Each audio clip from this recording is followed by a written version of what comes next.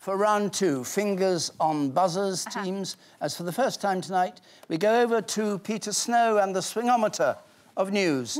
David, thank you. What I can definitely say is that it's turning into a very bad night for Ian. Even at this early stage, you can see this dramatic swing to this rather fascinating curio. So, yeah, there's a new book come out which indicates that Donald Trump cheats at golf like he does at everything else. He's got caddies that he's specifically trained to sort of lie for him. He's got balls hidden all around. He once claimed to win a golf tournament while he was playing at another golf tournament 87 miles away. He has no shame gene, so it doesn't matter to him. He doesn't think, oh, you know, how pathetic that I should be cheating at golf. He thinks that as long as he's won, that's all that matters. If that's his only flaw, you know. Do you know who the sports journalist was? Yes, somebody Riley. Rick Riley. Rick Do Riley. you know what the book was called? Everything you need to know about Trump you can learn from how he plays golf, something like that. Commander-in-Cheat. Commander-in-Chief, that's it, yes. How golf explains Trump, That's yes. right. And do you know what Riley said about Trump in particular? Well, he's notorious for lying about his scores and... Cheats like a mafia accountant. Yes. He does walk around like a mafia don, doesn't he, with the overcoat and stuff, you know. What did Trump say to a golfer who was foolish enough to beat him at golf? He said, "It's all right. I've got a supermodel girlfriend and my own Boeing 7. One of his golf courses in Florida has a plaque on the wall saying he was the 1999 championship winner. Why is that a problem? Well, because he didn't play that championship. Is this the one where he was playing 87 miles away? That's because the golf course wasn't open in 1999. Oh, it wasn't open. Who's been caught lying this week in a possible attempt to get closer to Trump? The Attorney General?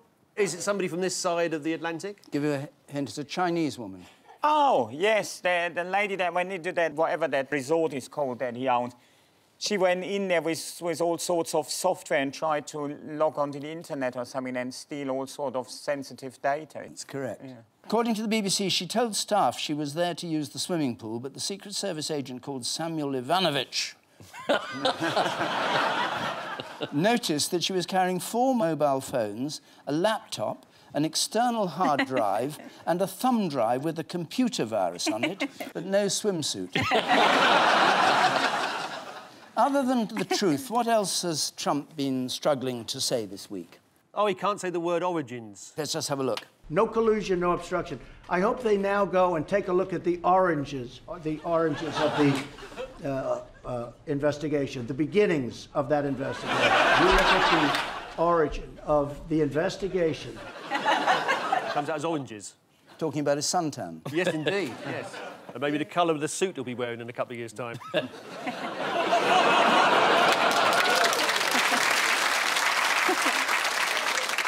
A new book has confirmed that Donald Trump cheats at golf and doesn't like losing.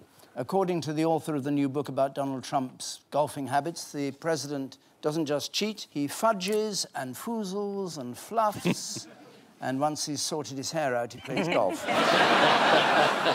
Following the completion of the Mueller report, the Kremlin spokesman Dmitry Peskov mocked suggestions that Russia had colluded in the US elections. It's hard to find a black cat in a dark room, especially if it's not there.